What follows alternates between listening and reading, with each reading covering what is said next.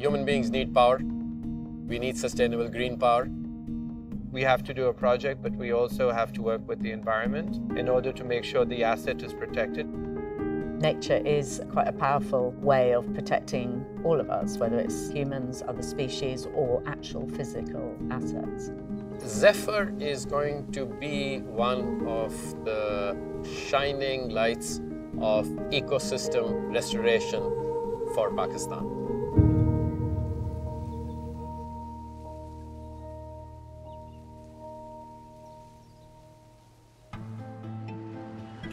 There's a significant amount of population in Pakistan that does not have access to stable and consistent electrical energy.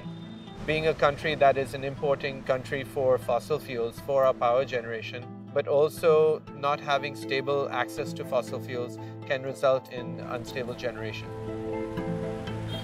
The lack of electricity has a significant impact on livelihood. It has an impact on education, it has an impact on health, it has an impact on wealth generation. So the basic social obligation should be met, and stability is required for us to progress individually and as a country. In Pakistan, we're blessed with phenomenal sunlight, good wind, good hydro. Renewable energy is a free resource that we have available to us, and we should take advantage of it. Zephyr Power is a 50 megawatt wind power project that is a significant amount of electricity and a notable contribution to the grid. Construction began in 2017.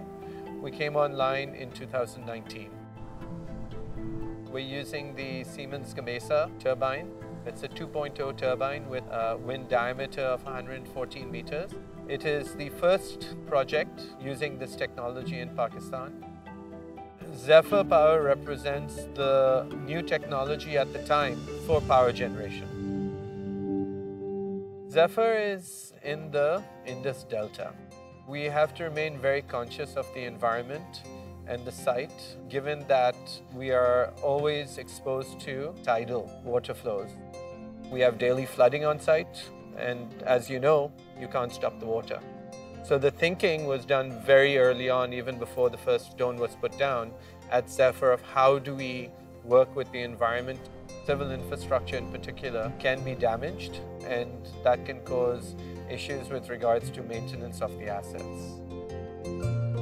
We were approached by Zephyr about investing in the wind farm, and through the due diligence process, we identified that it was built in part of the delta where a lot of the natural protection, the mangroves that had previously been there, had been removed.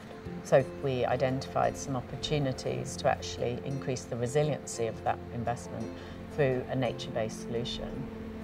We have done a significant amount of work to protect the existing mangroves, to revitalize mangroves which has been disturbed because of camels or because of disruptions due to fishing, crabbing and shrimping, and then also putting policies in place to protect the newly planted mangrove.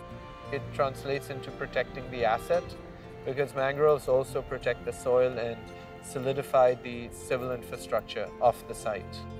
We estimate that around $1 million of maintenance costs would have been saved over the lifetime of the project. Also, roughly around $6 million of avoided investment in new assets that could have been needed as a result of flood damage.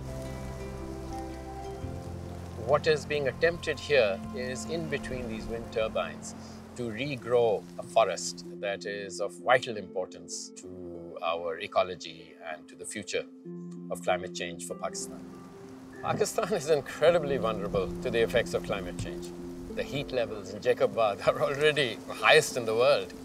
The water scarcity, the rising temperatures, the increasing salinity of our groundwater, the lack of water in our rivers, the melting of the glaciers are going to have profound impacts. From a global warming and climate change viewpoint, our delta requires as much reforestation as possible. The Avasina mangrove has aerial roots. If you look around at the site, you will see little finger-like protrusions out of the soil. Those are not growing the shoots of the plant. Those are the breathing aerial roots. So this tree breathes through its leaves, yes, but also breathes through its little protrusions. So the tree absorbs the carbon dioxide. It converts it into nutrients, forms of sugar, and feeds its roots. Pakistan has set out some quite ambitious commitments that will help protect it from the impacts of climate, particularly through nature-based solutions. All of these can actually help to increase the resiliency of Pakistan. Our site is an active fishing ground for the local community. We have 200-300 fishermen visiting the site every day. We have people catching crabs, we have people catching shrimp. The existing procedures we've put in place have already had a direct impact where 2 years ago, fishermen might have been catching 5 kilos of jhinga, of shrimp. Now they're catching 10 kilos. It's a symbiotic relationship that's critical for us to maintain this historical fishing ground for the communities, whilst also training the locals to protect the environment they have. The philosophies at Zephyr are really influenced by our stakeholders and by management. BII is our largest equity shareholder. They own just under 50% of Zephyr Power. As the UK's Development Finance Institute, we are 100% owned by the UK government, and we're also an impact investor. We're very much focused on trying to invest in a way that will reduce poverty, deliver on the Sustainable Development Goals, and really ensure that all countries are moving towards a path towards sustainable development. Zephyr really represents a mix of good technology, good environmental governance, good community relationships and governance, and individual ownership from the people that are here and from our stakeholders of the long-term strategy. Pakistan and Pakistanis are probably leading the projects of mangrove restoration throughout the world. We have to work with humans and nature. It is a joint existence, and that's the only way forward.